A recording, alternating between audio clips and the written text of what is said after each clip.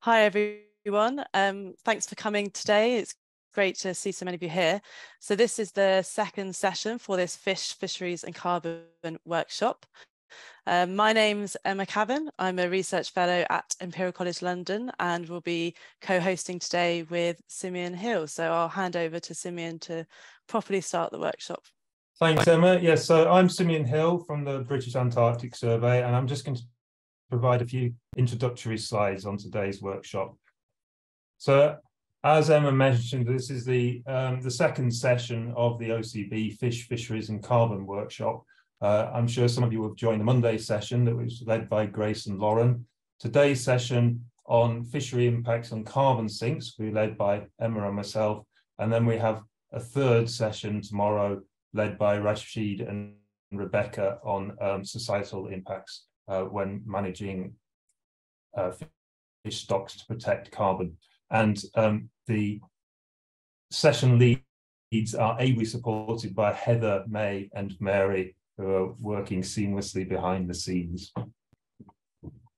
So today's aims are to identify the knowledge and data gaps that need filling to represent the role of higher trophic levels in biogeochemical models and to include protection of ocean carbon sinks in fishery management policy.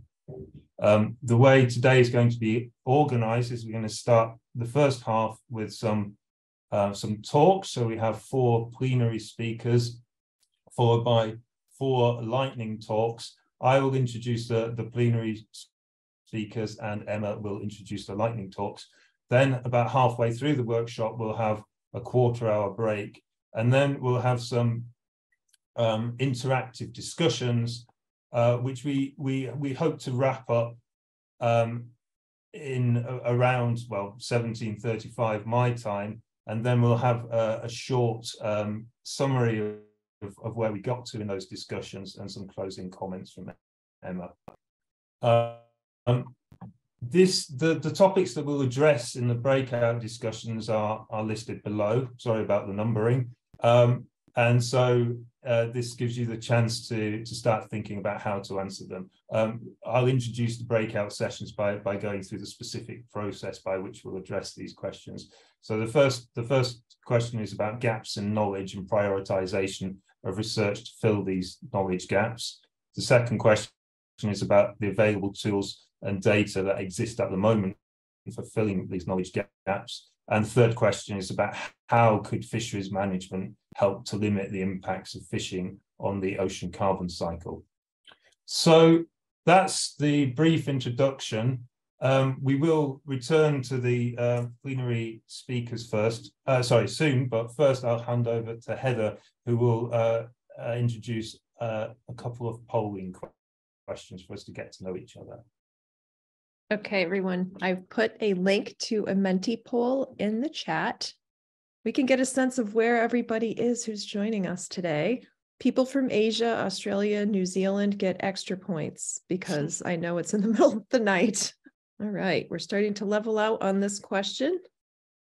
So I am going to move us to the next question. We've still got people coming. Hold on. Okay. All right, next question. In a short word or phrase, please share your primary motivation. Why are you here today? What about this session drew you in? Or this workshop?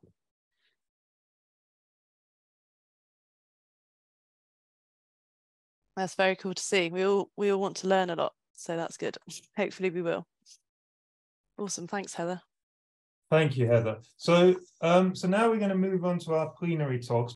The first talk is from my co-lead today, which is Emma Cavan from Imperial College, and she's going to talk about where we are in fishery carbon science. Great.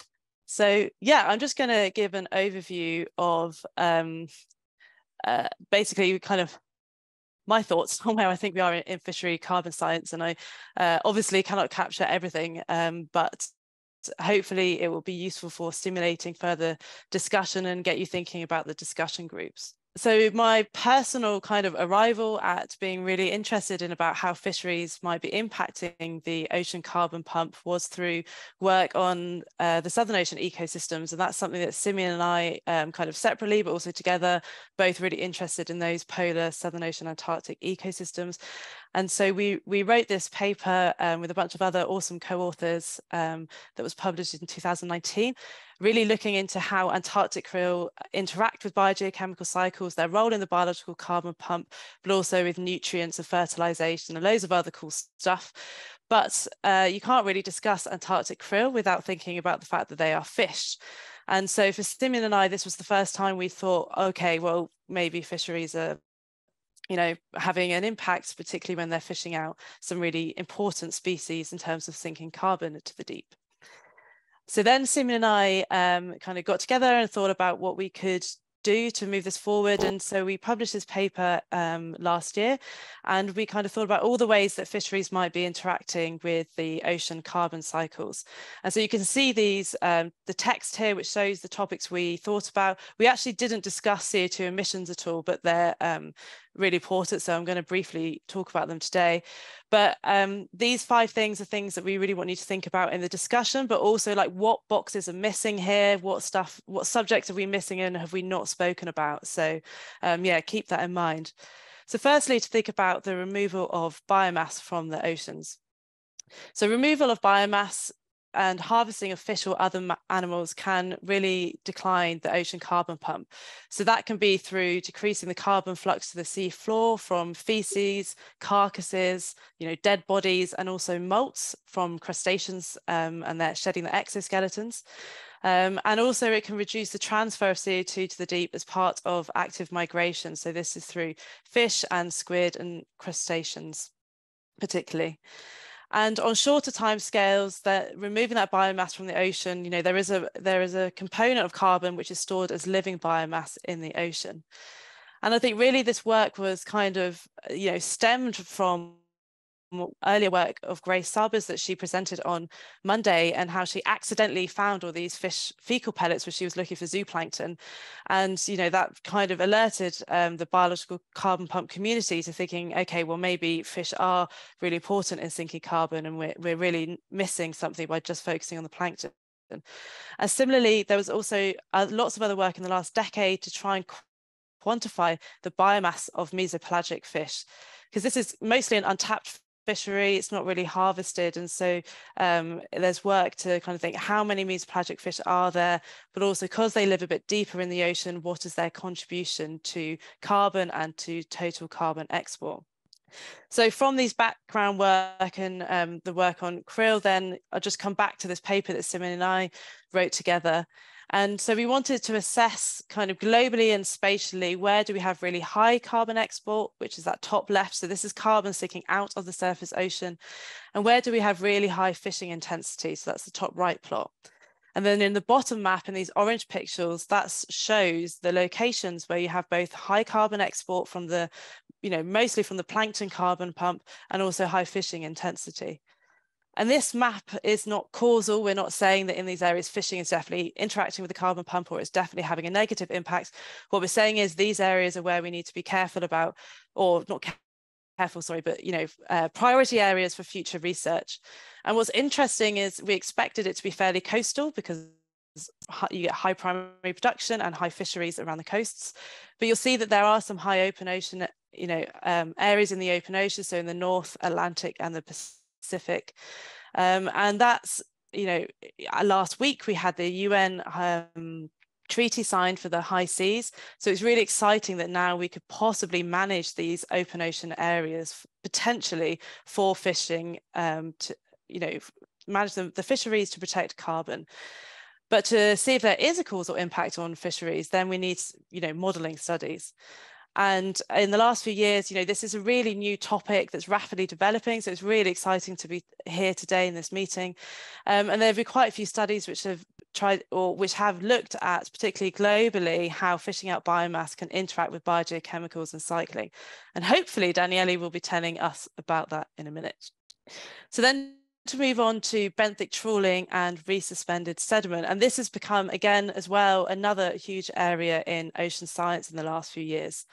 But it's not just limited to the last few years. And I think it's important that we remember that there are decades worth of literature, but in our Google Scholar of, benthic trawling carbon, they might not come up because the older literature wasn't always necessarily focused on carbon, but still had, was investigating the impact of resuspending sediments, of trawling on resuspending sediments. And you can see this here from this 1980s paper where the resuspension of sediment is similar, whether it's by, in some cases, by resuspended currents or by trawling. But then there was this really massive paper that got loads of media attention by Henri Saleh et al., which kind of took the kind of historic research and applied it and said, well, if we have all this trawling, because we know how much fishing and trawling is happening, what does that mean for loss of CO2 to the atmosphere through trawling? And there was big headline studies, which is trawling for fish may unleash as much carbon as air travel. Now, you may remember that from a few years ago. It was kind of international news, but it's really, this paper has stimulated loads, in a really good way, it's really stimulated loads of research to see if this is true, if it is that much CO2 loss globally, and if it varies at all. And one of such papers is by Epstein et al. In 2022, and they reviewed all the literature that does exist on all the different studies on the change in organic carbon and the percentage. So just to take you through this bar plot, we've got the total number of papers they looked at that were influencing organic carbon. And so this is split by sediment types. You've got muddy sediments, sandy sediments. So they have an equal number of studies that were looking at the percentage change in organic carbon. And then there were some studies that found that carbon did decrease in the sediments after trawling, but only 9 out of 25 for muds and 5 out of 24 for sand. And most studies actually found no effect on benthic trawling, and some actually found an increase. So this just shows there's large variabilities, which will be linked to different environmental factors and loads of other different kind of parameters, if you will. But thankfully, we have loads of studies coming out and lots of funding in this research now to move that forward. And we're going to be hearing from Lucas Porz about a paper published by themselves and Zhang et al. Very soon. So then I'm going to briefly just touch on trophic cascades. So trophic cascades, we know from ecology, can change community composition in food webs and impact fisheries. And it's the removal of these mid to high trophic levels, maybe changing the lower trophic level community structure where a loss of carbon and export flux occurs. So this is particularly important if we fish higher predators out, and that has a cascading effect on the lower biomass, high biomass organisms like phytoplankton, zooplankton, krill and other big zooplankton, and small pelagic fish. And because these big biomass organisms are really the ones that are driving the carbon sinks. But there is lots more to do on this topic, and I do know of some work that will be coming out the next few years through different funding, and hopefully we'll be hearing from Rick in a lightning talk as well, touching on this. So I'm just going to briefly go over CO2 emissions now, and I'm not going to say anything about deadfalls because I don't know that there is a lot of information out there, but I just want to highlight that, Simeon and I had this idea that if we inject a lot of mass into the deep ocean of like dead biomass that wasn't taken back to shore, does that change deep ocean biogeochemistry and oxygen in any meaningful capacity? But to go to CO2 emissions now, of course, fishing vessels are fueled by fossil fuels, and they release a large amount of CO2 equivalent greenhouse gases and potentially contribute 4% of food production.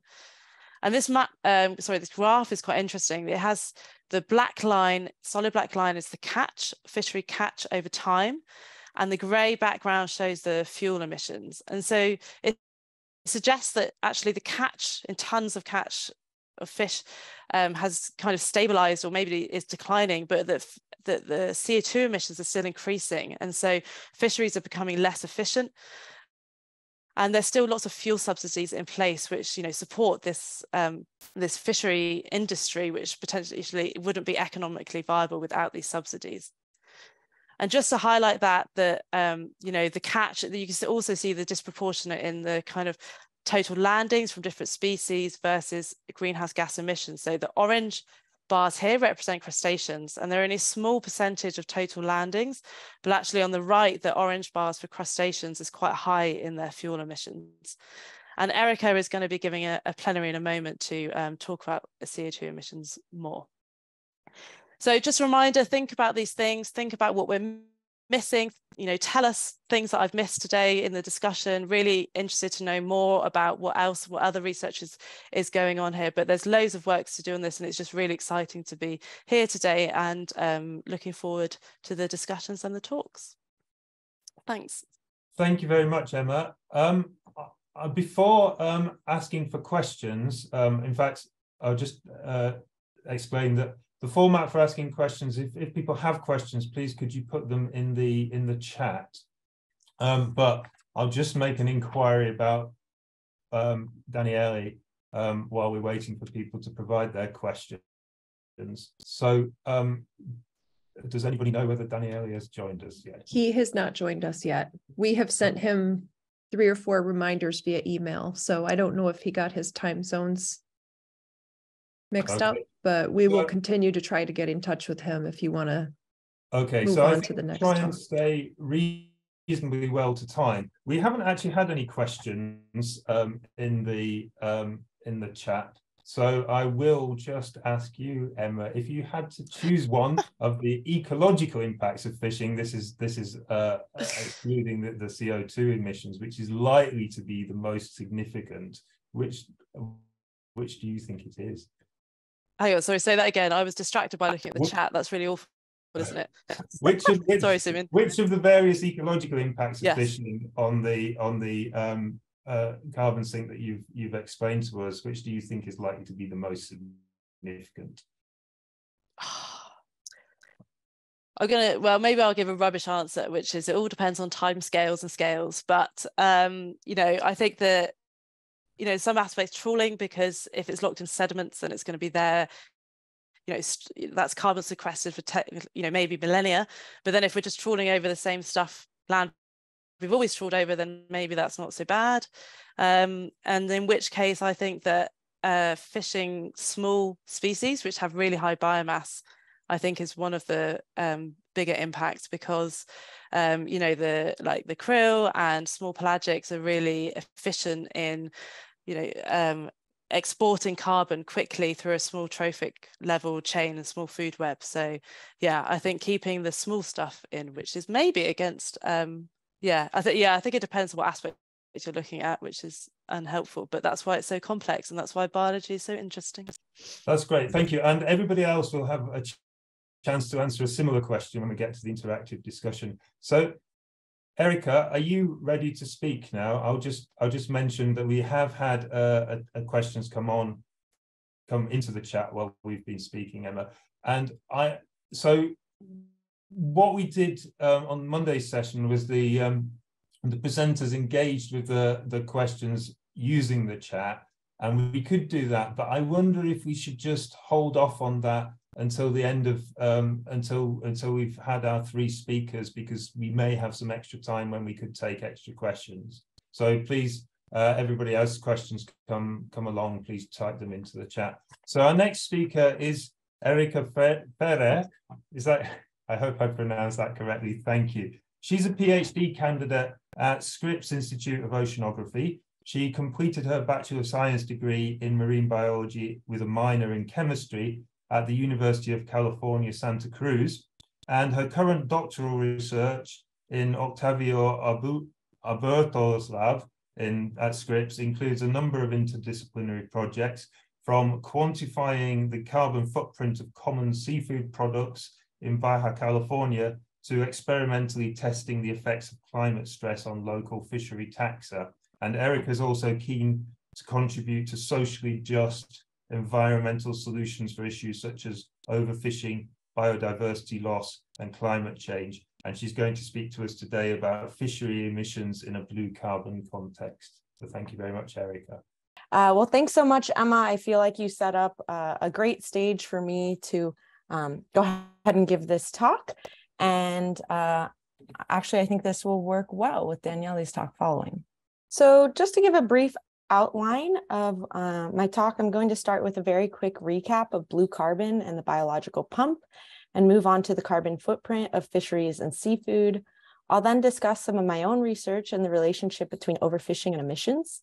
From there, I'll highlight the work of myself and colleagues having to do with the carbon perks of fisheries restoration, and I'll end with general takeaways.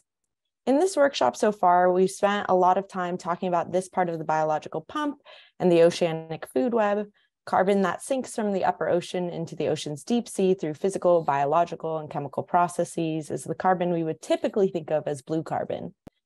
For the purpose of this talk, however, I wanted to integrate the other half of the food web, which involves us humans as apex predators. Our fishing boats, which we use to land about 100 million tons of wild catch seafood every year, serves as a small, though non-negligible portion of all anthropogenic greenhouse gas emissions, and they have tangible effects on fish carbon in the ocean.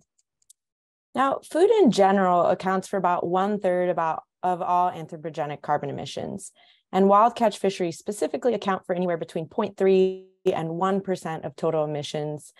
This number varies, though, depending on specific assumptions that you make or accounting specifications revealed in the literature. One thing I'd like to note before moving on is that relative to other types of food, seafood remains understudied and underrepresented in the sustainable diet literature. To give a quick overview of how fisheries are doing around the world, landings have largely stagnated since the 1990s, although fishing technology and fuel use, as Emma has mentioned, has continued to grow, which has given rise to continued growing emissions. The lion's share of wild catch is derived from the marine environment, and anywhere from 25 to 50% of all landings come from small-scale fisheries. Interestingly, about half of the world's seafood is now derived from aquaculture, and this proportion is growing. So for those of you who are interested in the next frontiers of this research, I think incorporating the footprint of aquaculture is fertile ground. So in this context, it's become all the more urgent to understand the environmental footprint of fishing, including carbon footprint, but not limited to. And across the food systems literature, our knowledge of seafood carbon footprint is limited to a relatively small number of empirical studies, which I'm going to flag throughout the talk and at the end of this talk. Typically, we use what's called a life cycle assessment model to account for all the sources of emissions. So for all the sources of emissions shown here on this right-hand graph, which shows a full cradle-to-grave life cycle assessment of any given product, I'm going to focus on those generated by raw extraction. And raw extraction for the case of fishing can include a wide number of sources from burning fossil fuels to the emissions generated by ecosystem perturbations and so on. One quick note about units that you're going to see in this talk. This unit here, CO2EQ, refers to the kilograms of various greenhouse gas emissions, including methane and nitrogen dioxide, converted to one common unit of CO2. Okay, so pausing for a second, now I'm going to pivot to the actual research of the talk. If we put all these methods for life cycle analyses to the test, my colleagues and I were able to quantify the emission intensity profiles of 7 common seafood products fished throughout Mexico. And what we found was that the carbon footprint of seafood varies widely. For example, the carbon footprint of demersal mollusks, shown up top, is equal to that of about produce, and the footprint of shrimp is on par with ruminant herbivores, beef, goat, sheep. For comparison, the green box here denotes the approximate range in carbon footprint for an 100% plant-based diet. As you can see, several of the seafood products landed by small-scale fisheries in Mexico represent what I and many others would probably consider climate-friendly food options. And for those of you who study fisheries, this disparity in emission intensity might not come as much of a surprise. It's most likely explained by the type of gears used to fish these organisms. So for example, in this part of the world, mollusks are often landed using air-supplied hookah tools, whereas shrimp are landed using small and medium-sized trawl nets that are very heavy as they scrape across the seafloor. So while wrapping up that study as part of my dissertation, I began to ponder variability that occurs within groups. And looking at the data, I had a hunch that at least part of this spread might be explained by underlying stock status and available biomass. I began to consider the role that overfishing might play in driving emissions. The logic behind this idea is grounded in the age-old concept of catch per unit effort and goes something like this. As overfishing increases, available biomass declines. With fewer fish available in the sea, average fuel intensity of any particular boat and the fleet goes up, and so too do overall emissions. So to me, the logic behind this idea seems fairly intuitive and compelling, but like so much of what I've already said in this talk, not a lot of empirical studies to ground it. So I'm going to share with you two examples of research that I believe advances this argument pretty well. But first, let's talk about biomass and the definition of overfishing versus overfished. So one measure of available biomass is what we call B versus BMSY, the ratio of current day biomass in a given stock to the biomass of that stock at some magical hypothetical point maximum sustainable yield. Maximum sustainable yield, or MSY, as many of you know it by, refers to the highest possible value of annual catch that can be sustained over time. That is the highest amount of fish you can extract from a population without depleting it. Overfishing is estimated as the current fishing mortality versus fishing mortality at MSY. It's the actual act of taking too much fish. In contrast, BBMSY tells us if that stock has been kind of chronically overfished. So I thought this was a good proxy in that it kind of gave us a better idea of what had been happening to stocks over time and a better idea of how fishers might be targeting stocks in Mexico. And I'll get to that in a second. But what you need to know for the slides moving forward is that when BBMSY is equal to 1, that stock is considered to have a healthy biomass and is generally considered a sustainable fishery. When BBMSY values are greater than 1, that suggests the fishery is doing really well and the biomass is kind of above what you might hope for. And when BBMSY values are less than 1, this should generally be avoided. So values of BBMSY less than 0.05 are generally considered overfished. So using the same data set that I showed you to generate emissions profiles for small-scale seafood products, I was able to combine those data with landings data from the Mexican government to generate stock assessment profiles for these data-poor fisheries. And combining these, we were able to test the relationship between relative stock biomass and fuel intensity per kilogram of seafood. And here's what we saw in terms of raw data shown in panel A. This figure shows the estimated biomass versus fuel intensity, shown in panel B, for every individual fishing trip in the database originating for fisheries with more than 10 records of fuel consumption on file and at least 10 years worth of landings data. Panel A is essentially a summary that shows the XY coordinates for this data averaged by fishery. And if we apply a mixed effects model to these data or a simple linear regression, we see statistically significant relationship between higher fuel intensity and lower biomass. So this relationship, which holds up under a variety of model parameterizations and robustness checks, suggests that an end to overfishing would indeed lower the carbon footprint of seafood. It follows that if stock biomass were to increase, if you were to restore a fishery, that fuel intensity would likely decline. And presumably so too would fishery emissions. And to test this hypothetical, I'm going to turn now to the work of myself and colleagues led by Dr. Angela Helen Martin, who's here in the audience today and gave a different talk on Monday that focused on European hake. So this served as a great opportunity to put that corollary that I just showed you to the test. Because between the years of 2008 and 2018, the number of sexually mature adult fish that make up the northern hake stock, that is hake living in the waters of Western Europe, increased by nearly 6-fold. And while scientists aren't exactly sure why the standing stock did so well or saw such a dramatic increase, a decrease in fishing pressure likely had something to do with it. So this series of events presented us with a prime opportunity to test whether or not increasing stock biomass would be associated with decreasing emissions and increased carbon stocks. While all of this was happening, landings of hake, perhaps unsurprisingly, also increased. So relevant footprint estimates derived as part of the study include the removal and retention of hake biomass, total fishery emissions from the fishery, and emission intensity profiles broken down by gear type. We also included the estimated kilometers trawled, which we thought of as a proxy for disruption of sediment carbon. And I'll go ahead and show you those results pretty rapid fire now. In terms of the organic carbon available and retained within the adult standing stock, 5.3 million kilograms of organic carbon was contained in 2008 versus 2016, when 34.8 million kilograms of organic carbon was estimated within the standing stock biomass.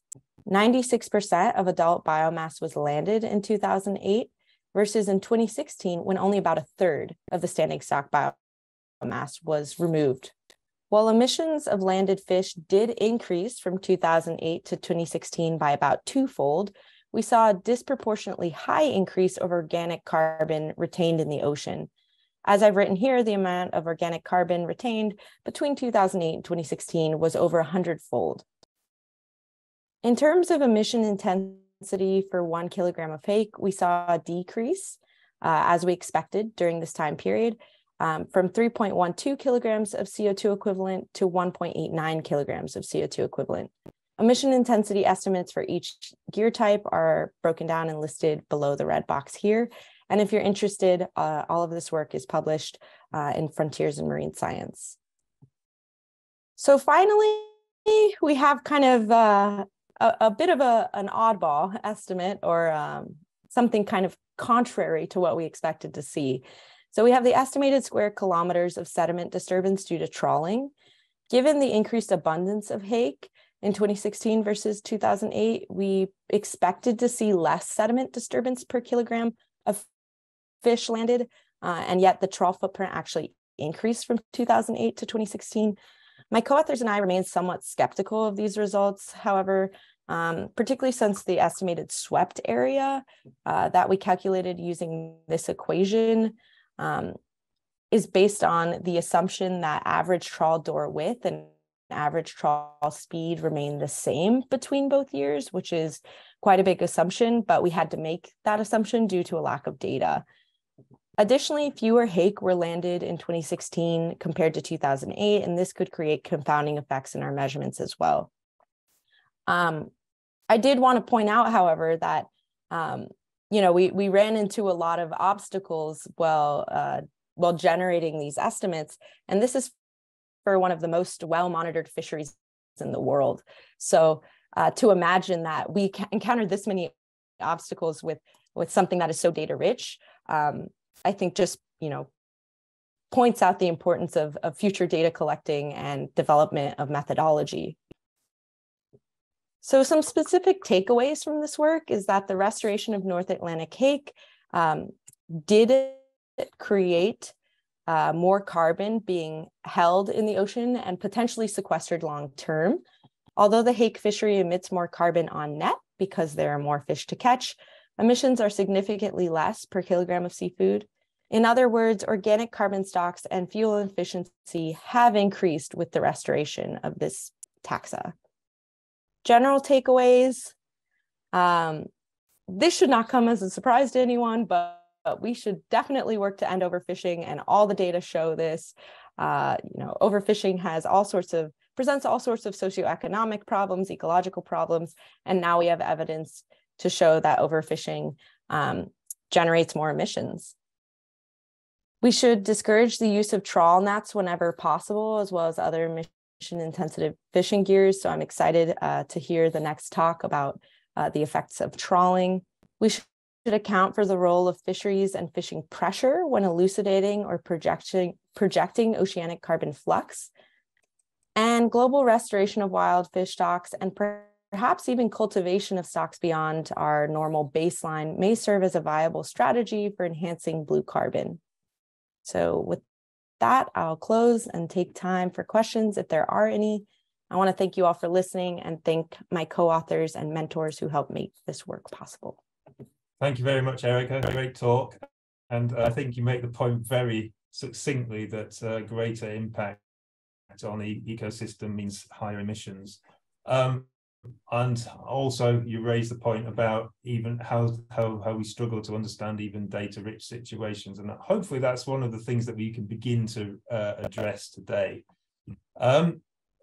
There haven't been any specific questions for you in the chat, but there was an earlier one that was raised by Rod Wilson, which was asking about the emissions that are likely to be associated with mesopelagic fish fisheries. We know there's been discussion about this being a fishery resource of the future. Have you got anything to say on that? On what the likely impacts of that is likely to be on emissions? Yeah.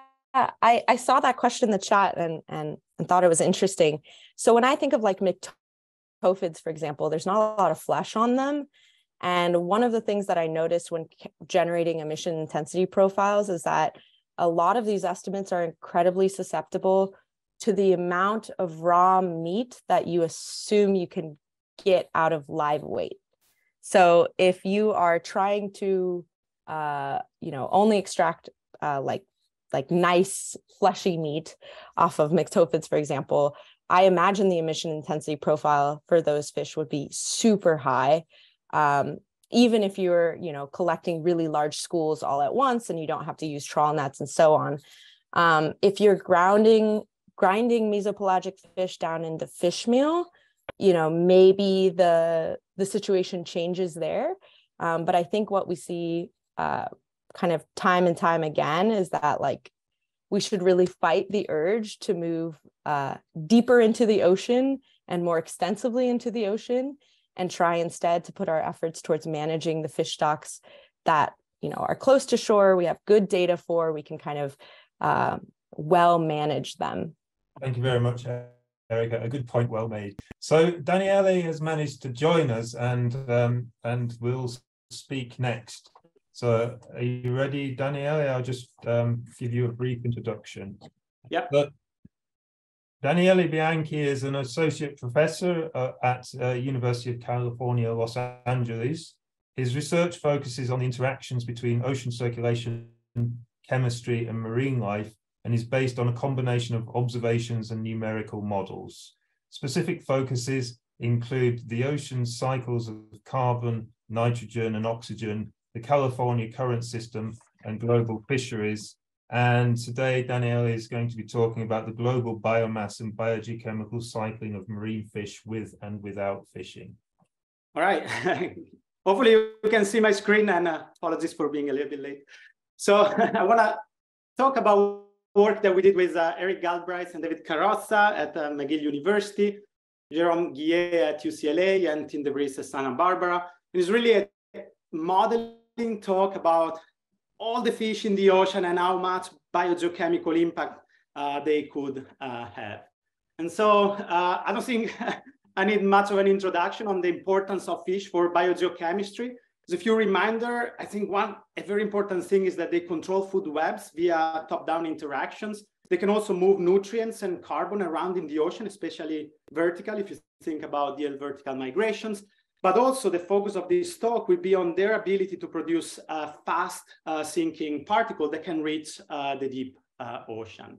And of course, all these biogeochemical roles depend on how much fish you have in the ocean, what their biomass is, and their metabolic rates and cycling rates. And so for the rest of the talk, my question will be, what is the biomass of fish in the ocean? What is their biogeochemical cycling rate? And how have these quantities changed over time? And before I started this work, I wanted to know more or less what the biomass of fish in the ocean is. And so I went into the literature and tried to put together a sort of summary that is by no means complete, but I found a lot of different values. And as a reference, you can think of all of humankind being about half a petagram of wet biomass, This is the unit that I'm going to use. Phytoplankton as a comparison is about 10 petagram, the living stock of all phytoplankton. Fin fish range between 1 to 2 petagrams in the literature.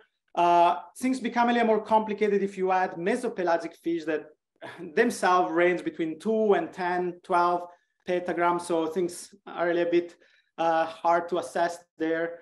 Then there are some estimates of all marine animals larger than 1 gram, up to 5 petagram. And finally, some studies talk about all marine consumers, and they go up to 50 petagram of biomass. So my take-home message here is that there is a large uncertainty in these biomass estimates. They are hard to intercompare. Taxonomy might be different. Methods are all different. And by the way, these are all based on some sort of model synthesis. And many of these studies have a limited comparison with observation, especially when it comes to model. It's very hard to have widespread global observation of fish and consumers. I think today we're doing much better than when I started this work a few years ago. So our approach is use a global fisheries model. Fish model is part of the fish MIP ensemble of fisheries models. Constrain parameters as much as we can with global observations, and then backtrack with the model, the biomass to a sort of unfished ocean, and then look at the change in biomass and cycling rate. Our model is the Porz model. It has been described in a few papers. It's part of the fish MIP fisheries modeling intercomparison project ensemble. And it's a very simple size structure model. Takes 2 inputs, primary production and temperature on a global grid. Primary production provides resources for growth. Temperature controls the growth rate and metabolic rates of multiple multiple fish group that differ in their size. Fish grow in size, so it's a size spectrum model. They reproduce, so the large fish can produce new recruits. And the model is coupled online with the fishing effort that allow us to calculate the catch and compare that with observations. We use global data to try to constrain the model, and we use stock assessments and global catch reconstructions from the Sea Around Us project. Stock assessments are good. They tend to be very accurate, statistically very precise, as much as possible.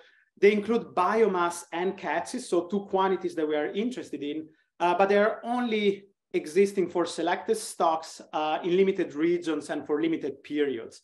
Catch data are a little more widespread. They are global. They include multiple species. However, we know the catch is not the same as abundance. There is all the fishing effort and the catchability involved. And there are also accuracy issues. But the nice thing about the catch is that they are really global and sort of encompassing a lot of different taxonomies. So we try to constrain both with both type of data. And here are results from our simulation after we do all the exercises on constraining the model. And I'll show you some comparison with observations. What I'm showing here is catch in million tons per year over time. You can think of the 0 time here as the peak of the global catch. These are observations from the Sea Around Us project. So the model does more or less a reasonable job in magnitude, but also in the shape of the increase and maybe the stabilization of the catch.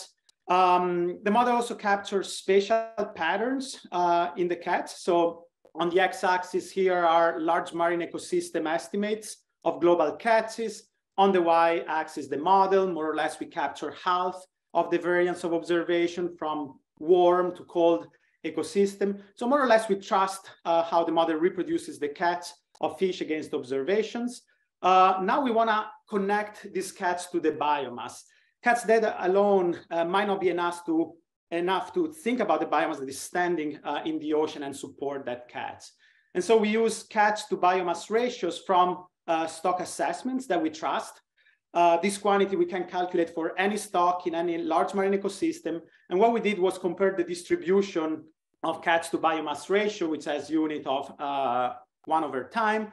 These are all the stocks in the RAM assessment database, sort of lumped by large marine ecosystem.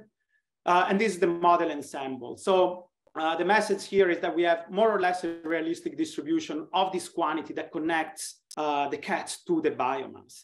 And the idea is that now we can use this model also to think a little bit about the biomass in the ocean. We trust it a little more than we did before constraining it. So we have catch to biomass. We can look at the trajectory of biomass of fish in the ocean. This is on the same time axis. Now the units are gigaton of wet biomass. This is over large marine ecosystem where we trust the model more because the observation come from a large marine ecosystem. And so we can backtrack the model to the beginning of the simulation in an unfished ocean, very simplified, idealized state. And we get a biomass of about 1.5 petagram of fish. We can also look at the spatial distribution. I'm not gonna talk too much about that. The model allows us to extend this biomass over not just the large marine ecosystem, but also the open ocean. And globally, we get about 3 petagram of biomass. This is for the range represented by the model in terms of sizes. So 10 grams to 100 kilogram, and for commercial species. But we can estimate also a broader range of sizes and maybe even extrapolate to all the species in the ocean. It was a very rough calculation. So once we do this rescaling to a little broader range, we get about 5 petagram for commercial species. So here is our estimate. We can extrapolate to all consumers and we double more or less this biomass. And we can compare this to estimates that actually have the same size range and also encompass more or less all consumers in the ocean. So we are a little bit on the higher range, 5 to 10 petagram, but we're starting to converge a little bit on this fairly large biomass estimate. The model also allows us to estimate how much the metabolism of fish requires them to cycle through biomass, carbon, and other elements. For all the commercial fish, we get a cycling rate of about 10 petagram of wet biomass per year. If you want to know the number in terms of carbon, you divide that by 10, so maybe 1 petagram of carbon per year. Again, we can compare that to biogeochemically relevant quantities. So we compare that with primary production, and we get that potentially fish cycle through maybe 1 to 2% globally of primary production with a lot of spatially different patterns. If a region is more productive, food web tends to be a little shorter, phytoplankton is larger, so fish might be able to cycle through more of this primary production. You can see that in upwelling system and high latitudes. And of course, the question for the last few minutes will be, what is the importance for biogeochemistry? And this is a very hard question. So we try to break it down into the simplest aspect that we could study in a little more reliable way. And we focus on the production of fast sinking fecal pellets. We get that fish in our model more or less produce about 2% or so of the particles sinking out of the euphotic zone. If we calculate digestion by fish, this is about 0.2 petagram of carbon per year. The important thing is that as we learn, even from Gray's papers, fish produced fecal pellets are sink very fast, even kilometers in a day. And so they can reach the deep ocean relatively without being remineralized completely. And to give you an example, this is a typical profile of all the particles, all the aggregates, attenuation with depth. Fecal pellets would almost be a straight line. They will reach a few kilometers depth without being consumed. So if at the surface they are maybe 1% or 2% of the total particles, in the deep ocean, they can be a tenth of the particles surviving there. And so we estimate this effect by taking this export by fish and all the other particles and running an ocean circulation inverse model that tells us more or less where the products of remineralization distribute in terms of carbon, oxygen consumption, and so forth. And we run that at steady state with and without fish produced fecal pellets. To give you an example, so we run the model with fish fecal pellets sinking about 10 times faster, and we find that they are responsible for about 10% of all the oxygen utilization in the deep ocean. And this is quite similar to what Jessica was showing on Monday, thinking about salp and fish fecal pellets. This is a global section average across latitudes of the fractional oxygen utilization that can be attributed to the fish-produced fecal pellets. And so about 10% of all the respiration in the deep ocean can be attributed to those particles that sink deeper that in our models are produced by fish. And this corresponds to about 100 petagram of carbon permanently, or sequestered for hundreds of years in the deep ocean, about 10% of the biological pump carbon sequestration in the deep ocean. And of course, there have been impacts on fish biomass. Yes, change over time. Our model predicts that from about 1.5 petagram of biomass in large marine ecosystem, it went down at peak harvest to about 30% or so. Maybe this is a little bit of an overestimate. I would say maybe half of the biomass has been consumed at the peak. And so we can imagine that this remaining biomass cannot cycle through as much as the pristine biomass. So if you look at our paper, we have some estimates of how the biomass has been reduced. The cycling rate has been reduced as well, anywhere between 50% and 10% or so. In the model, productive regions are depleted first. This is sort of a fishing dynamics. You first go where the fish are more abundant, and less productive regions are depleted later. And of course, there are biogeochemical consequences that we did not estimate with our model. But if we know that today fish are responsible for something like 10% of the deep carbon sequestration, we can think that if you have the total biogeochemical cycling rate, you might have all sort of repercussion on biogeochemical cycles of carbon, oxygen, and nutrients. And these numbers are not negligible. A few percent changes are comparable to the effect of global warming. So we argue that we should consider the effect of fisheries on global biogeochemistry as well. I'm going to wrap up quickly. So we had a data constrained model. We get estimates of the global biomass. I think these are still very uncertain. I would love to see more models applying sort of similar methods. We estimated the cycling rate at about 10 petagram per year of biomass by commercial fish, 1 to 2% of primary production and export. But the fecal pellets are fast, so they can consume oxygen and release carbon in the deep ocean at about 10% of the total biological pump sequestration. This has been reduced by the global fisheries. We don't know the consequences of that.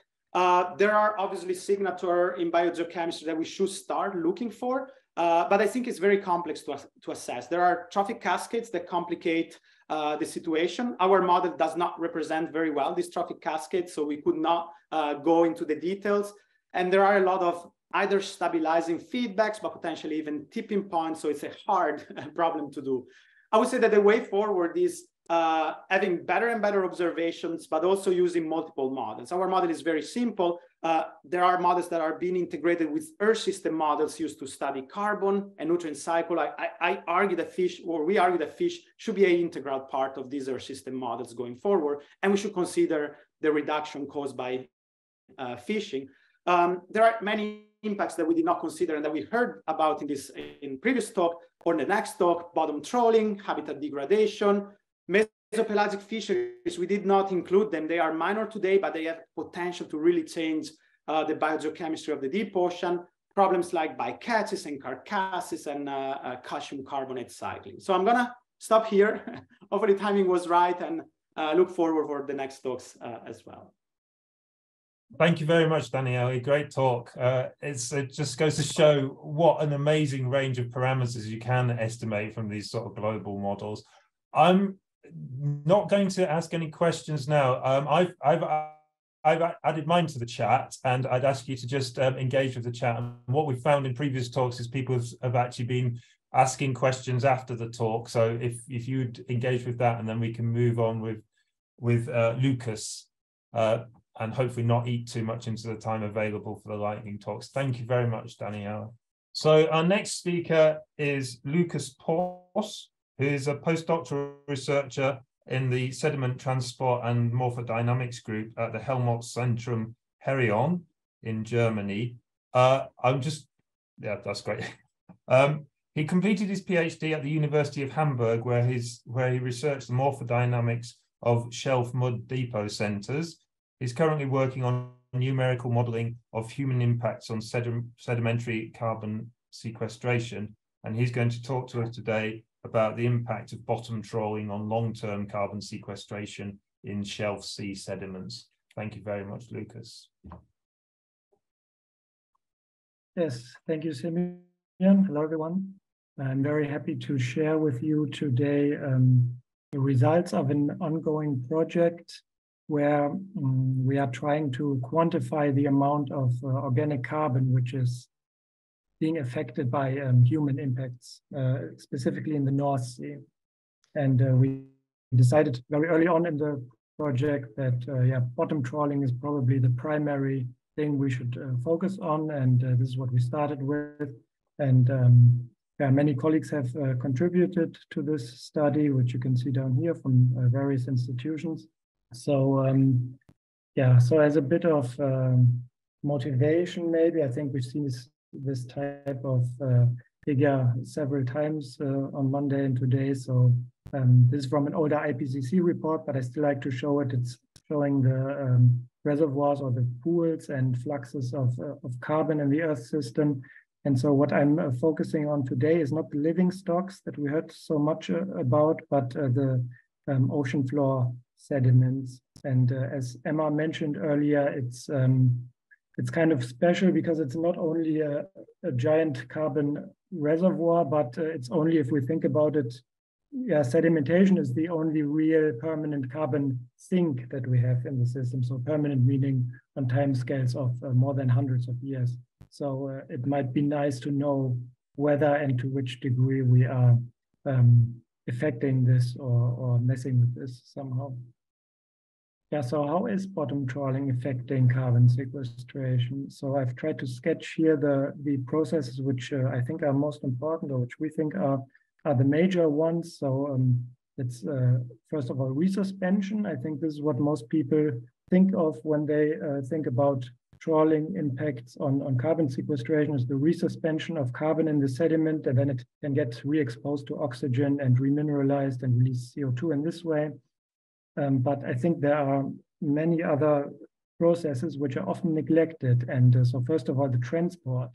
So when that is resuspended, most of it will not remineralize immediately. Most of it will just sink back down because it is maybe refractory and not bioavailable. Or if there are currents that can get transported to maybe deeper areas, which might even be more conducive to burial. So this is something that I think many studies have not considered. And then we have, of course, the interaction with the benthos, or the animals living on and in the seabed, which are also consuming some of the carbon and respirating and so on. And some of this benthos will get killed or depleted when there's trawling. So typically something like 10 to 20% will not survive a pass by trawler. And so if we are depleting the benthos, then it cannot as efficiently bury and mix and do its thing in the sediment. Finally, what we also have is a physical mixing effect by the trawling gear itself. So the penetrating components of these trawlers are basically churning the seafloor, so similar to a plow on a field. And this also, I think, a difficult thing to estimate. So what is the effect of this on the carbon cycling? There are also some other effects which I cannot go into here. So something like resuspension of nutrients, which in shallow areas might increase primary production and so on. These are kind of higher order effects, which we are also looking into. But right now I want to focus on these effects, which I have just discussed, which I think, or we think, are most direct and most important. So if we look at bottom trawling globally, where is it occurring? And we can see it's occurring almost on all shelves globally, in some areas more than in others. And the area that we focused on, because we know it very well, is the North Sea, and it also happens to be one of the most intensely trawled, so historically very intensely trawled areas globally.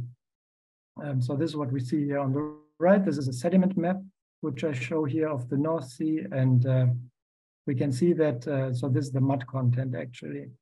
And so most of the North Sea is quite shallow, so less than 100 meters depth and quite sandy. So there is not really sediment being deposited there, not a lot of carbon, but there are some hotspots of deposition. So these brownish areas here, these are topographic depressions. So the Norwegian Trench south of Norway and an area called Flooding Ground in the north there, and some other smaller patches where sediment is accumulating and the carbon content is a little bit higher.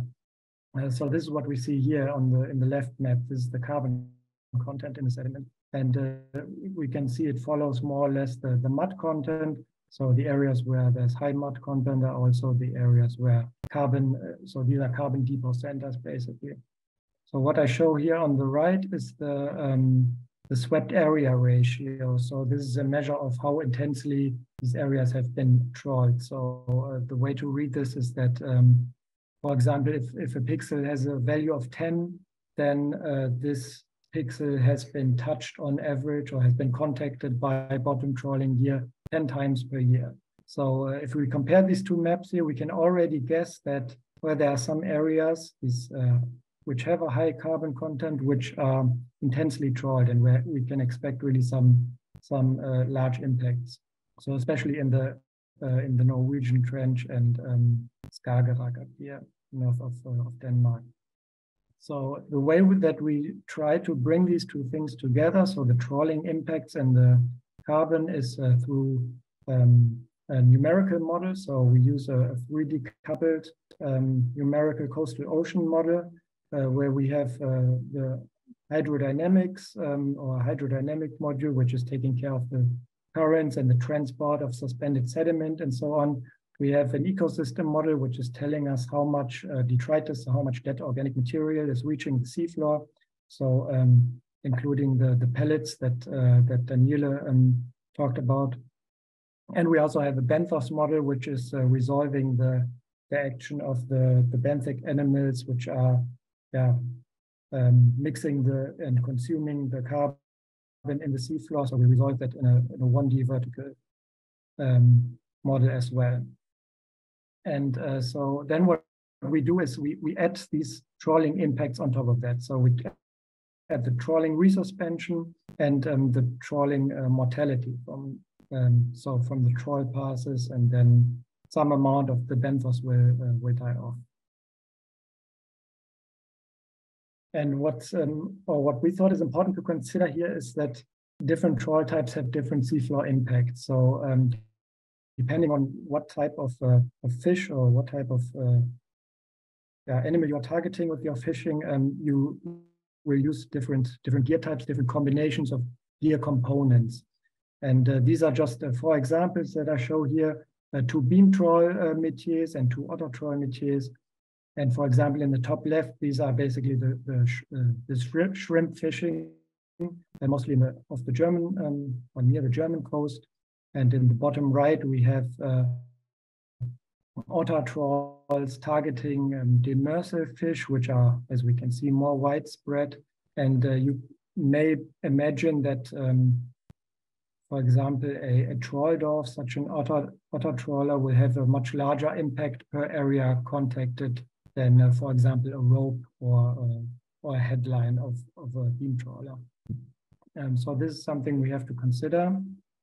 And one way we consider this is through different resuspension rates. And we use here a very simple numeric, or let's say empirical formula, where the resuspension rate depends only on 2 things. So the first is the silt fraction of the sediment. So basically, the muddier the sediment, the higher the resuspension from trawling will be.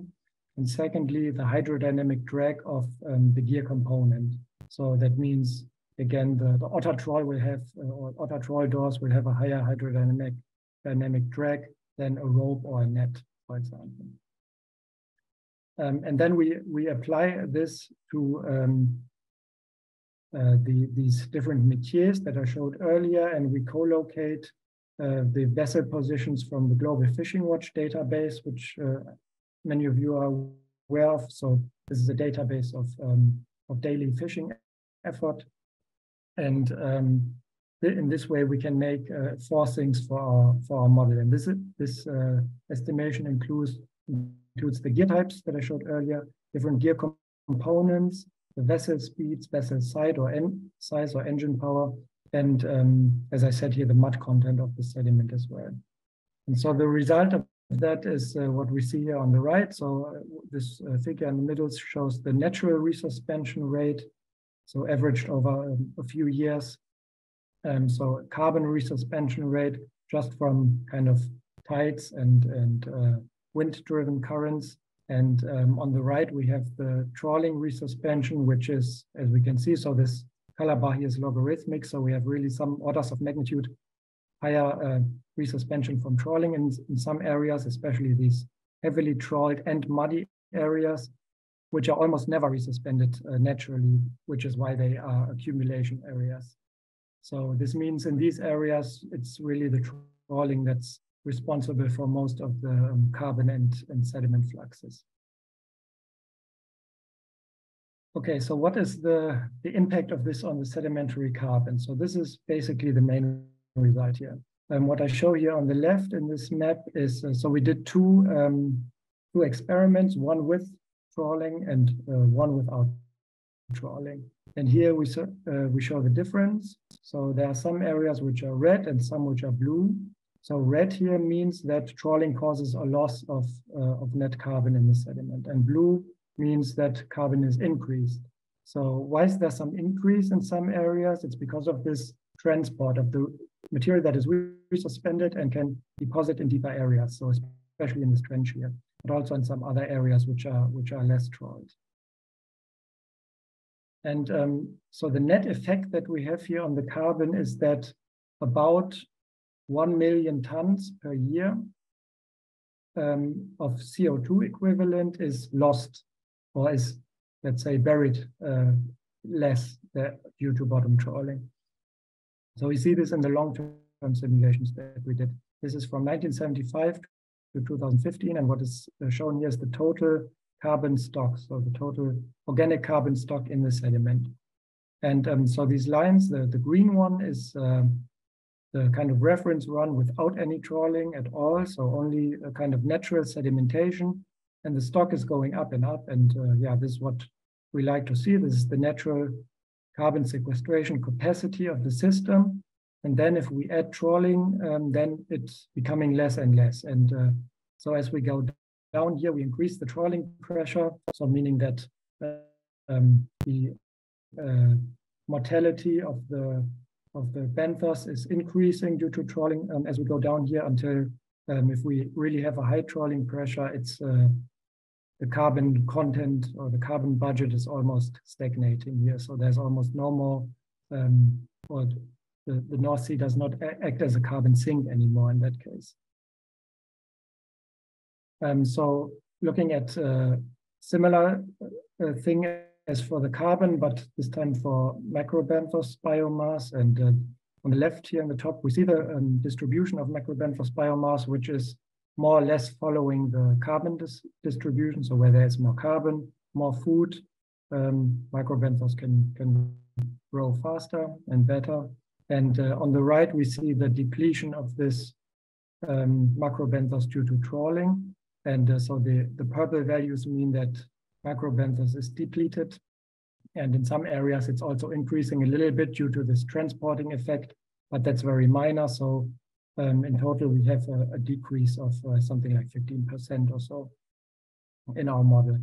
And so over time, we see it here. But by the way, this wiggling is the seasonal effect that we see. And we also added here two these diamonds. These purple diamonds are from two ICES surveys, which try to estimate the total biomass as well. And we can see that they are close to this blue line, which is some indication for us that that trawling is actually necessary to get a more realistic biomass. So we are kind of happy with this, but it also indicates that perhaps our lower impact scenario is the more realistic one, since it's closer to what has been measured. What we can also see here is that in the past 10 or 15 years, the biomass has converged a little bit, and this is because bottom trawling effort has also reduced significantly in the last 20 years in the North Sea. And so we capture this, this effect as well. Okay, so now we can talk maybe a little bit about implications for management. So what I show here on the left is, again, the trawling effort in the colors.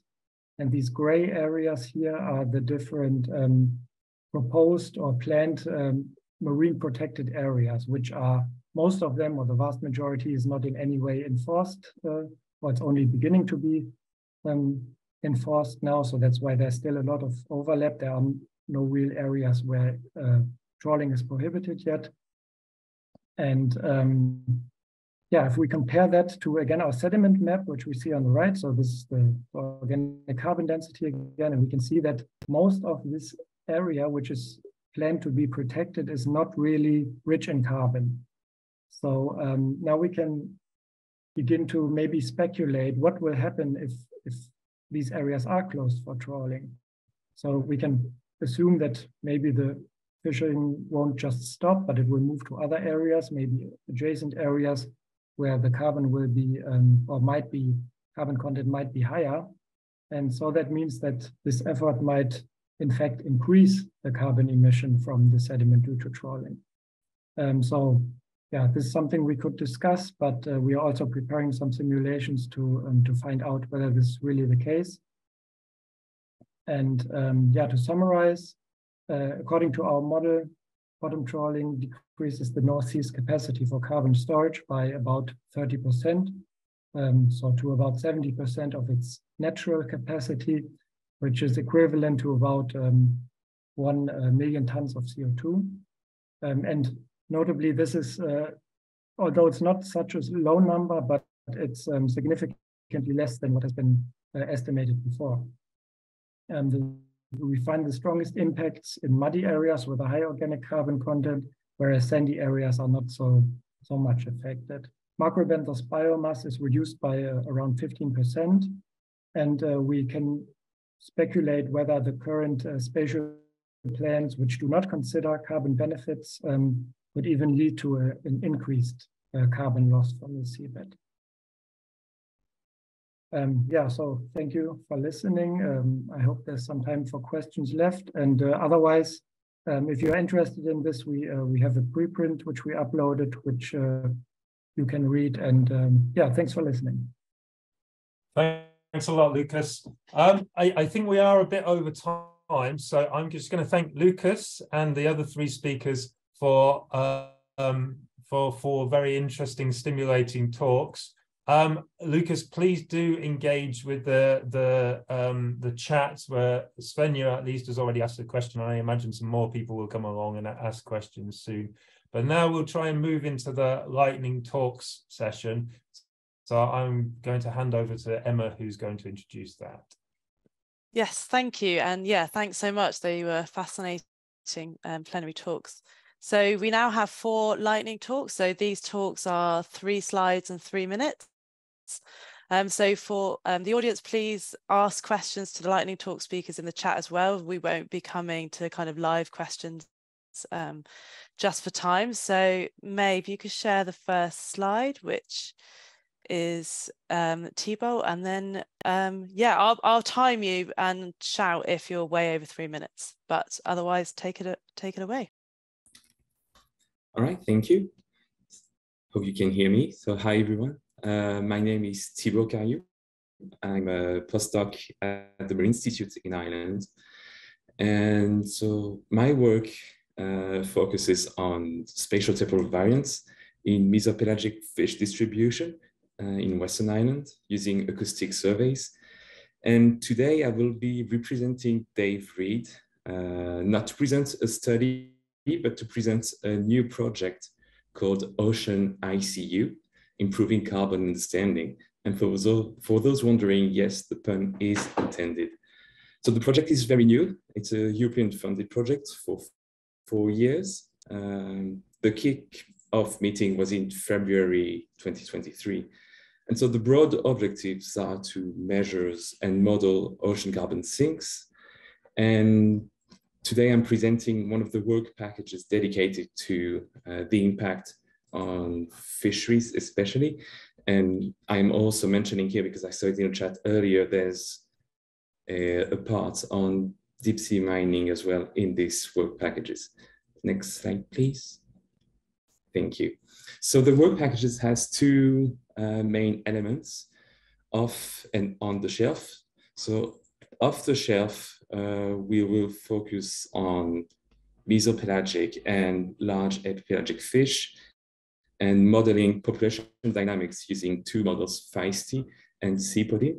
And so here it's mainly the loss of carbon sequestration through the removal of biomass.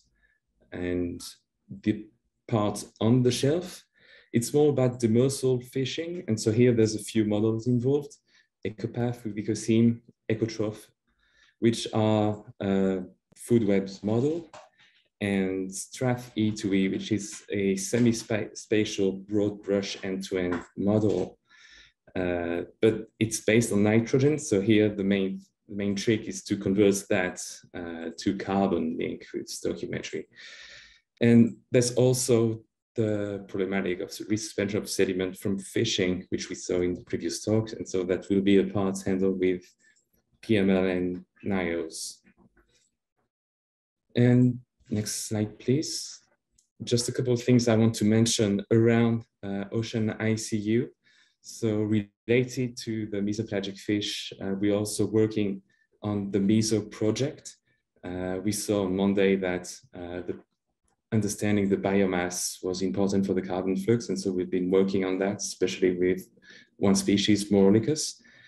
And just a shout out to a coming workshop, WK Fish Carbon, which is taking place at the 25th to 28th of April. Registration is until the 11th of April. And it will be co-chaired by Dave and Emma. That's it for me. Thank you. Awesome, thank you very much. Great, so yes, if there are any questions for Thibault, then head to the chat. And now we'll have Billy Christensen. Indeed, here I am. I work with development of the EWE, Ecopathic Ecosystem Modeling Framework. And if you don't know about it, it's a widely used food web modeling system. We're talking about more than 1,000 journal publications using this approach. And based on that, we actually have a lot of knowledge about standing stocks and flows in ecosystems. I mainly work with Marta Koll and Joan Steenbeck on a number of issues such as EWE development. And there's also a lot of work that we do that go into a global ecosystem model called EcoOcean, which I'll talk a little bit about in the last slide. Of relevance for this workshop here is that we're currently working on developing an emulator for the World Bank that is intended to evaluate carbon sequestration of development bank projects. So kind of what we would like to do is to get the results from this workshop and all the accumulated knowledge and use that to develop a tool. You may say that's a tall order, but these development bank projects are not going to wait another 10 years for more research to be done. We have to do and work with what we know now. So that will be the first version of that tool. There'll be more coming. Next, please. One thing that I wanted to talk about here is also a study we did a few years ago where we tried to evaluate the fish biomass changes in the ocean.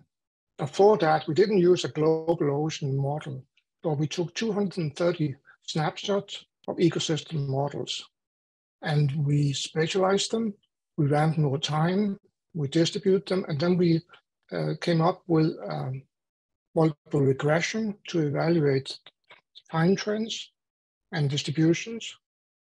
And you can see from this that we had quite a lot of models going back to the early parts of the 20th century. And in total, as mentioned, more than 230 models. If we look at the outcome from that, that means what is the impact of fisheries over this century? We see that the initial period there, 1910 to 1970, which was an early development for global fisheries, there was a slight decrease in the predatory fish, and predatory fish are fish with trophic levels above 3.5. And the major development happened there in the 70s and 80s up to the early 90s. And we saw a large decrease in predatory fish during that time, and then a leveling off in the period up to 2010. If we project this, I would be pretty certain that we're going to see a leveling off as well. And in some areas, we will even see increases in predatory fish biomass. Now, we also looked at the low trophic level productive fish. And while predatory fish decreased 75%, we found that prey fish increased with 130%. So it indicates prey release, and it also indicates that these are indicators of some trophic cascading as well. So this is something that this data, these snapshots indicate happened. And the last one, please. We are doing similar things to this with a global ecosystem model called EcoOcean. It's one of the core models in the Univ fish MIP, just like the boats that Danielle was talking about, but a very different approach to it. It's under active development. We have a number of applications, several EU projects, and we're also seeing similar impacts here that under climate change, large species tend to decline under climate change of fisheries, and small species may be increasing. We are also seeing at the global level indications of many areas see a reversal that fisheries are improving. Now, that brings us back to what we want to do for this emulator for the World Bank. The key question we're asking there is what proportion of which ecosystem flows are likely to be sequestered. So we're putting up a big food web sketch and then trying to see for all the different parts of it, can we come to consensus about how much of these flows are going to be sequestered, and these flows and so on. That's the intention with this. Yes, it's a daunting task. It calls for taking a global model, subjecting it to various pressures, and then looking what the impact will be and doing thousands and thousands and thousands of runs. But that is feasible. So we can use global models to come up with global estimates for what are impacts. And we are even taking the challenge of doing it regionally in context with these development bank projects. And I'm very happy to work with many people on this and encourage cooperation. Thank you. Awesome. Thank you so much. So yeah, any questions for Vili in the chat? So we'll move straight on to Rick Stafford. Hi there. Yeah, thanks. So I'm a professor of marine ecology at Bournemouth University in the UK. I'm going to go through a few different bits in these slides, and I start off sort of talking about carbon budgets and open and closed systems. So this paper hasn't really got anything to do with fish and carbon, but it does think about open and closed systems, and that's led to this idea around carbon budgets, which I put in as simple maths as I'm going to understand here. And to think about this in a slightly different way, fundamentally, most photosynthesis, most primary productivity in the ocean is respired somewhere near the surface. So there's two things we can kind of look at, and that's what's respired deeper down and sequestered, or we could look at at how we maximize that, or we could look at how we minimize things like respiration, which is going to be the point really of this talk. So can I have the next slide? So we did some work based on on Chinese fisheries, partly because we had data for this. And this follows on from the previous talk. Again, what we found is that there was prey release. In fact, that was in the previous paper. So what that means is as we fish out some of the top predators, we end up with more smaller pelagic fish. Now, while the overall biomass of the ocean probably goes down as a result of fishing out those predators, the smaller fish are much more productive. So overall, just thinking about fish, and I'll come to zooplankton and phytoplankton later, what that means is they're breathing more, they're producing more carbon dioxide up very often in surface waters. So the amount of carbon which is available to be pulled down to deep ocean or sequestered actually goes down. Now, the best evidence we have, and I don't believe this for a second, is that the phytoplankton and zooplankton are more based on a bottom-up process, and the top predators down to the planktivores are more based on a top-down process, and zooplankton may not be affected. As I say, I don't really believe that myself, but it is a big knowledge gap which we've got. Can we go to the next slide? So we did some calculations. So basically what that means is the respiration change in fish alone. So the amount of increased respiration as a result of fishing, probably, well, at least within this Chinese system, if we scale that up around the world, would be about 50% of the carbon produced by the aviation industry. And linking back to talks around sort of carbon being released from the sediments due to trawling, there are some estimates that that's another 50%. So fishing could be having an effect of that, the whole of the aviation industry in terms of essentially the carbon which has ended up in the atmosphere. Now, that's probably not true in terms of this data, because what happens to the plankton, which is extremely productive, is going to be absolutely key, and we don't really have good data on that at the moment. So it's one of the shortcomings, things we'd like to address, and we've got some ideas around this, which could include models like EcoPath, could include looking at eDNA, so basically seeing what happens in terms of relative abundance of plankton and relative abundance of fish as things change over time. And it could involve looking at sediment cores, assuming they haven't been disturbed by fishing. Okay, thanks. Awesome, thank you so much, Rick. And our final lightning talk is from Mary. Thank you, Emma. So, hello, everyone. My name is Mary Wise. I'm a professor at the World Maritime University in Malmö, Sweden. And I am speaking today on behalf of the OceanICU consortium to introduce some of the applications questions that we're going to address in this project. And we heard a nice presentation earlier at the beginning of the lightning talks from Thibault about the modeling tools that we are using in the project. But the project is called Improving Carbon Understanding for a Healthy and Resilient Ocean and Sustainable Blue Economy. It's it's a Horizon Europe project with over 20 different partners. And again, this presentation is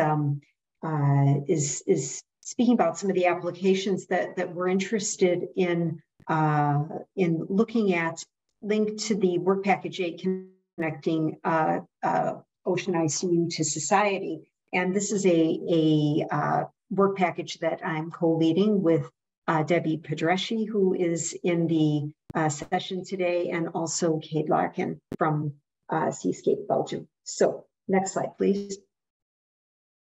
So see, here are some of the aims, with over 30 partners that we have in this consortium. But some of the aims that we have in this project are to improve our understanding of the biological carbon pump now and also into the future with climate change and also changes in human activities, including potential changes to fisheries.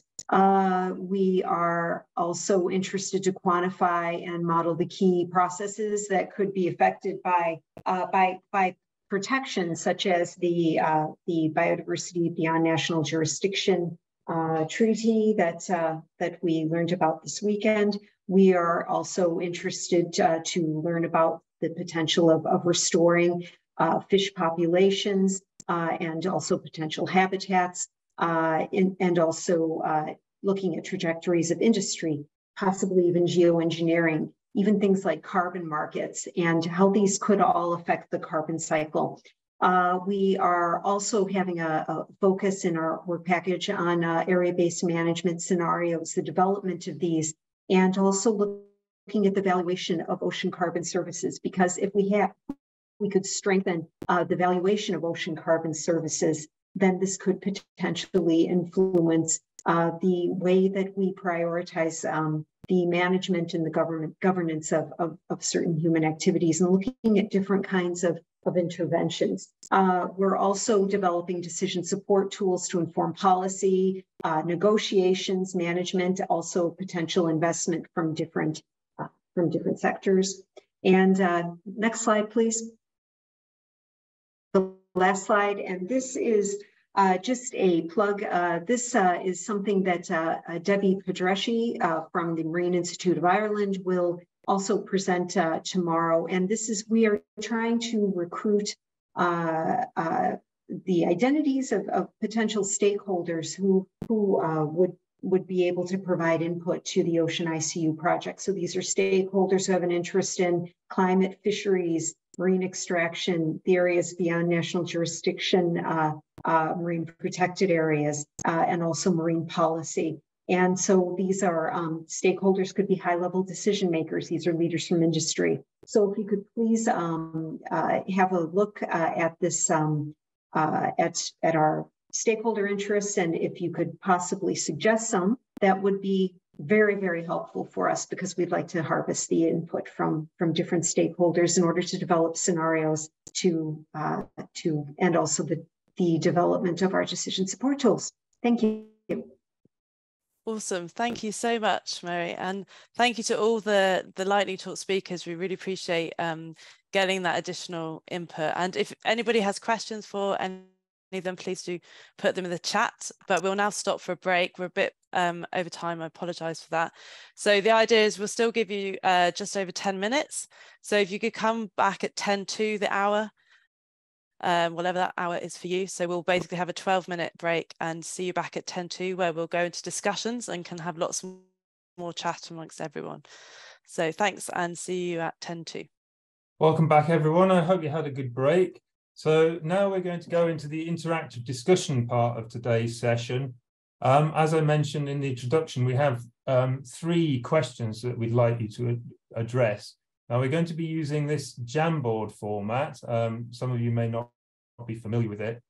I think it's probably worth just praising you of an issue we encountered on Monday's session, which is that some people don't have access to Google products. So if you find yourself in a session with somebody who doesn't have access to Google products and therefore can't use the Jamboards, could you pop out of, or could one of you pop out of your session, and we'll see if we can give you screen sharing privileges so they can at least see what's going on. So Jamboards basically allow you to answer questions in a variety of ways. The main method we'll be using is this creation of sticky notes. So if you can see my cursor, you can see that there's a variety of tools here that we can create sticky notes with. The first question asks you to do 2 things. The first thing is to identify the key knowledge gaps on how fishing might improve how fishing might impact the ocean carbon cycle. We've seeded the exercise with a few suggestions here. Please, could you discuss amongst yourselves whether you agree that these are key knowledge gaps and whether you can identify others. And if you want to delete some of ours, that's perfectly acceptable. If you want to add others, that's also acceptable. But then the idea of this exercise, once you've identified these knowledge gaps, is to arrange them on these 2 axes to create this quadrant plot, which tells us the relationship between how important a knowledge gap is and how feasible it is to address. And by feasible, we mean how easy it will be to make substantial progress within the next 5 years. By importance, that may be a bit subjective. It's kind of up to you to decide what actually constitutes importance, but I guess what we're talking about is going to be within the realm of scientific importance for improving our understanding in this field. So the other thing we'd like you to do with this first screen is add the names of the group members so that we can see who's contributing to this. and it's probably useful to nominate within your group a note taker who's responsible for distilling the conversation and placing it in these sticky notes. So just to be clear, you can actually drag these sticky notes around to place them where you like on these two axes. The next question is a fairly simple ask to provide information. So it's identify available tools and data for filling the knowledge gaps identified in the first question. So the idea is that these tools and data already exist and could move us forward in our understanding. We've created 3 categories in which you might like to, well, to categorize your answers, which is experiments, observations, and models. So once again, if you have an idea, just produce a sticky note here, place it, use this tool to produce a sticky note, write on an appropriate answer to the question and place it where you like in this grid. If it doesn't fall easily into one of these 3 categories, then you can stick it under in the section marked other. And then the final question is, how could fisheries management help to limit the impacts of fishing on the ocean carbon cycle? So the idea here really is, again, you populate this white space with sticky notes, but it might be appropriate if those sticky notes arise from discussions within your group and can sort of summarize the conclusions that you reach in your discussions. I hope those instructions were reasonably straightforward. We'll provide some feedback or some instant reporting on this, especially in terms of this quadrant plot that you're going to produce in the first exercise at the end of this session. But the boards will remain open until the end of this workshop. That is until at least the end of tomorrow, if you want to sort of come back and re-engage with this exercise after we close today. The other thing to point out is that because we were running 5 minutes late in the last session, we're going to extend the time of it. Well, we're going to change the timings of everything in from the originally advertised to be 5 minutes later. So this exercise will run, I think, until whatever the next hour is. 40 minutes past the next hour, is this correct? Somebody could jump in and... Yeah, 40 minutes past. So you have 45 minutes to in your discussion groups, in your breakout rooms. Yeah. So Heather has created some breakout rooms and will assign us to them so we can engage with this exercise. Welcome back, everyone. Yeah, as Emma mentioned, we had a sudden transition, being rapidly transported back to Kansas there. So I know for a fact that Anel was making a very interesting point in our session, but we can talk about that later. So the idea now was that we were going to just briefly look at some of the results, especially in the quadrant plots. And then Emma is going to wrap up. So I can display the quadrant plot from the group I was involved in. I think I may need Heather to show me some others. In fact, Heather, if you're prepared to drive this and share your screen, could you show the group 4 one to start with? Thank you very much. So yeah, the purpose of this exercise was to sort of try and identify important knowledge gaps and sort of compare them in terms of both how important they were and how feasible they are. So one of the things that happened within our group, there was quite a lot of discussion around the seeding notes that Emma and I had provided, and then quite a lot of unpacking of those phrases, and some of them we felt sort of still needed further unpacking, even after we'd broken them down into sort of child notes. But one of the clear things was that almost everything was important. Some people with knowledge of the sea around us database felt that maybe discards isn't so important when compared to the other ways in which fisheries may impact the carbon cycle. So discards is the solitary entry there that's kind of in the half of the graph that is less important.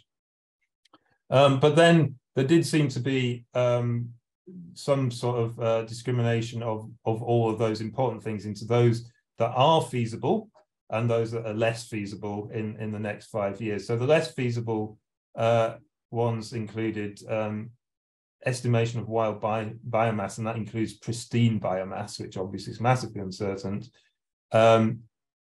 quantification and effects of fish movement, and then what originally started off as trophic cascades, but was split down into bottom-up and top-down effects. All of those seem like they may need quite a bit more work. But then positively, we felt that we can provide significant progress on a whole bunch of other stuff, including carbon emissions from fuel, the effects of benthic trawling, estimates of total catch, and some stuff on the fish physiology and the forms of carbon that they produce. I think this is deliberate, that the habitat, so basically apportioning those processes that fish contribute to the carbon cycle into different habitats, is, I think, deliberately straddling the line between important and less important. I can't really comment on why it's there as recognized as feasible, but it does seem that people felt it is feasible. If we look quickly at another one, I guess the key question is it very, very different? So Heather, would you just like to show us one from another group? Okay, so we have a few more things occupying the less important half of the graph. And we have some unpacking and addition of new things going on, slightly less than in our group. And yeah, so I think there's a similarity there, that trophic cascades was recognized important, but less feasible, and that benthic trawling is something that is important and feasible. And I see we've got biomass removal broken down into habitats, which is kind of interesting. And yeah, I think we had a lot of debate about how to unpack that term, and that's definitely one way of doing it. So our intention is to write a report of this workshop. I'll just remind you that, so we will try and provide a distillation of all of these discussions in that report. And I'll just remind you that there is still time to interact with these exercises until the close of the whole overall workshop. And I should also, something I didn't mention in my introduction, is that before we leave tonight, we do have a sort of exit poll on what kinds of products people would like to produce as a community, rather than stuff that comes from the workshop organizers. So have a think about that. But now I'm going to hand over to Emma, who's going to provide some closing comments. Yeah, awesome. Thanks, Simeon, and thanks everyone for staying to the end and for participating. It was really cool. Well, I really enjoyed the discussions, and I know I've certainly learned a lot from everyone today. So yeah, should we do that exit poll now, Heather? So one last poll, one last task. If you go in the chat and click that link, and you will have the chance to vote for what you think would be the most useful kind of next step from the whole community that maybe could follow on from this workshop. So as we've said, we will write a report which will go on the OCB website, and everybody can find that in the future. But really, we want these workshops to kind of start something, and like start collaborations, and start, building a community. And it's not necessarily going to be us that takes this work forward. It can be other members of this community. So but yeah, we'll publish these results as well, and make some recommendations on how we think the whole community could move forward. So yeah, it's quite hard to read the writing, but it'll be interesting to see how this compares. And whilst we just wait for those results to come in, or maybe is that all of them, Heather? more still coming in. Just a reminder that Rashid and Rebecca are running the next session, session 3, and the final session, which will be more along the lines of that final question in our discussion group. So all about how management might have impacts. So managing fisheries for carbon sequestration, what might the societal impacts be? So it'll be much more around the social science and also policy. So really hope that we can see some of you or most of you there tomorrow.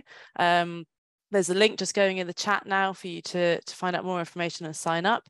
It's in a totally different time zone. So those of you joining from New Zealand and that side of the world will have a much nicer time of it. And yeah, I think that was the main points really. Just yeah, let's just keep engaging, and just thank you ever so much for coming, and thank you so much to OCB for hosting this, and Heather and May for all of your wonderful work. But yeah, these results are looking, so what we've got published paper.